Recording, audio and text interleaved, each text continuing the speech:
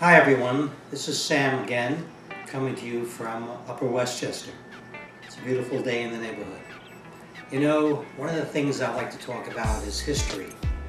And when I think about history, I always like to talk about calendars. I enjoy studying about calendars and how they came about. And did you know that we live under the Gregorian calendar?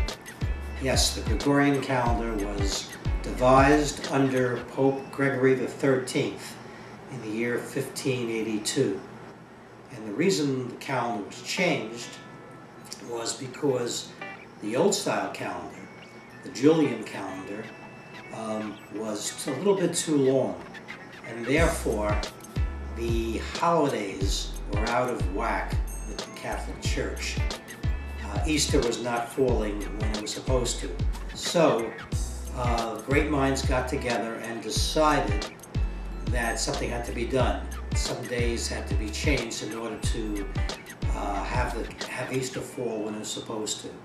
And it was decided that October 4th, 1582, would be, the next day would be October 15th, 1582. Exciting stuff. So October 4th, which was a Thursday, was followed by Friday, October 15th. Well, this didn't go over too well in the non-Catholic countries. So although Italy and Venice and the Holy Roman Empire and Spain and Portugal and its possessions and France went and changed the calendar in 1582, the rest of the world took its time. For example, Great Britain and the colonies didn't change until 1752. So you can imagine going almost 200 years with countries on a different time schedule. And other countries even took much longer to change the calendar. I think China didn't do it until 1912, Russia 1918 or thereabouts.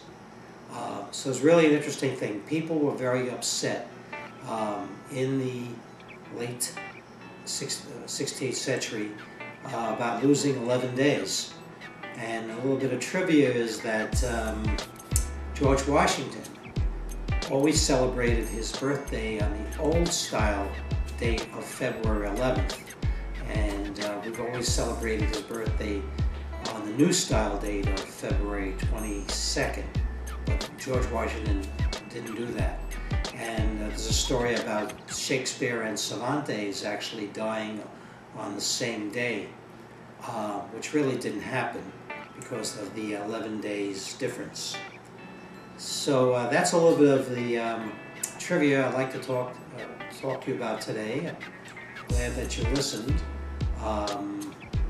Hopefully I'll find and think about something more interesting in the future. So thanks for watching, and send me your comments if you want, and talk to you again.